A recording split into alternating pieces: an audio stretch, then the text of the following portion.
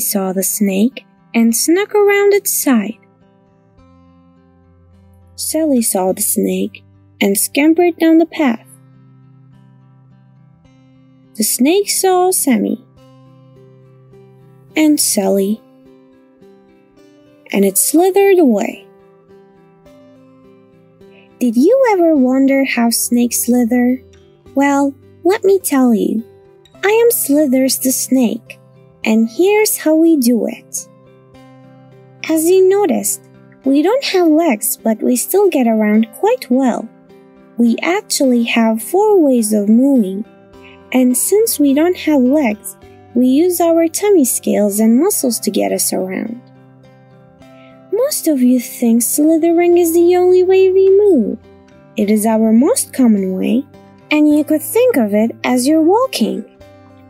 We push off something like a bump on the ground or a rock to get going. Then we move in a wavy motion using our tummy scales and muscles to pull us along.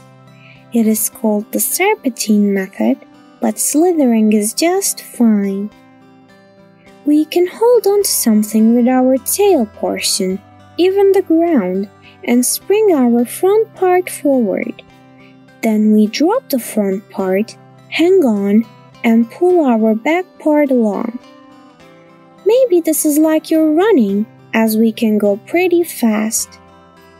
It is called the concertina method, but slithering is just fine. In the sand, mud, or on slippery rocks, we move along in a funny way. It is like you're hopping.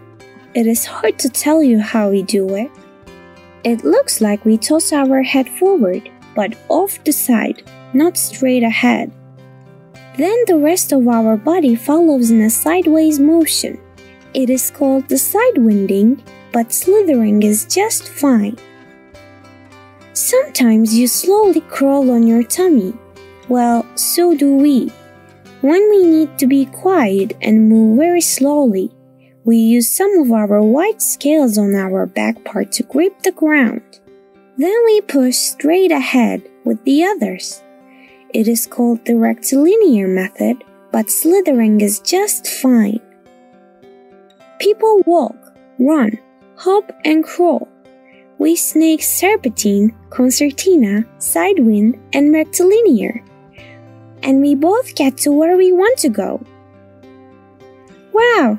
After talking to you about the way we move, I guess it's easier to just say, we slither!